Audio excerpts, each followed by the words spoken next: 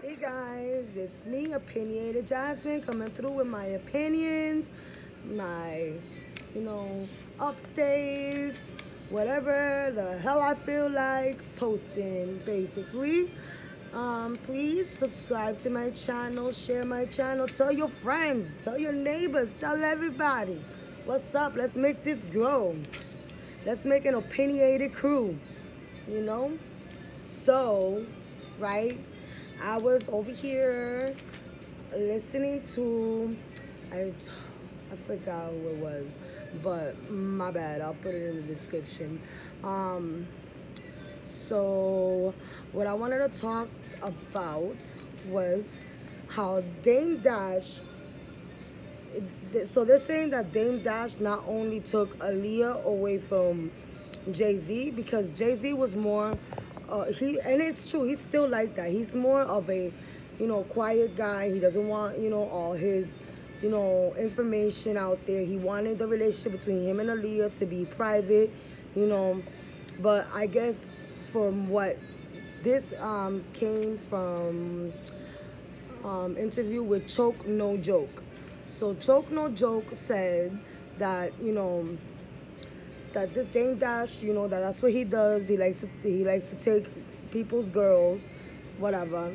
So, but this is the thing that like got me from surprise because they Choke No Joke said that he also tried to take Beyonce from Jay-Z. Like he was trying to flirt with Beyonce, trying to get Beyonce, more next to, because remember when it was Rockefeller was on, that's the way that they used to all hang out together. That's how happened with Aaliyah. Like they were all hanging out, and then Dame Dash was able to influence her and move her more towards him because he was willing to be a little more public than Jay-Z was. So, but that couldn't go down with Beyonce because, Bey is a real ride or die chick, and she wasn't going to do that to her Jay-Z. She wasn't going to do that to her man.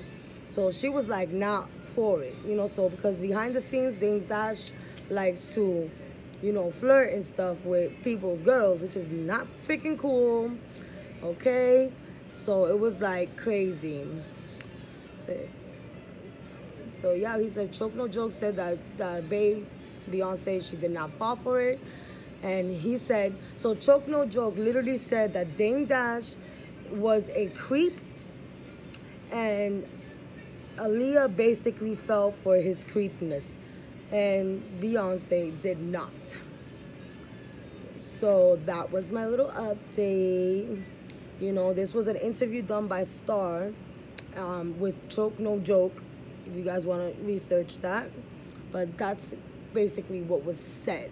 So basically, it's like Dame Dash is like, my little notebook. Dame Dash is basically, he likes to point the fingers to everybody. Like, this guy did this guy did that. What about this? What about that? Like, trying to expose dudes and everything. But, because it's like he tried to throw Jay-Z under the rock when he was meeting with Nick Cannon. He was like, oh, what about, because Nick Cannon asked him about this chick. What's her name? Damn, I forgot. Oh, damn.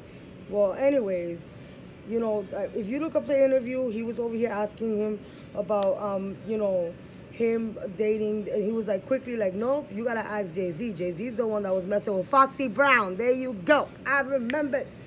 Ooh, I remember. No, sir. So, yeah.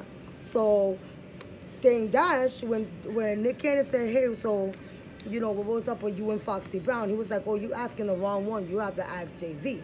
So it's like, dude, why you keep throwing dudes out under the bus? Like, all he had to say was, I never messed around with Foxy Brown. That's not true. Keep it going. But nah, he wants everybody, like, it's kind of like he wants people to turn on Jay-Z because he was the first one to bring up Jay-Z that was messing with Aaliyah too. Like, why do that? And the thing is, I'm thinking too, this is all taken away from the attention that's supposed to be going towards R. Kelly. You know what? Keep all this energy to R. Kelly, because he's the one that's being a real nasty ass creep out in these streets. Just saying, okay? So yeah, that's it. Have a nice day. Please subscribe, like, do your thing, hit that bell so you know when I'm on. Bye.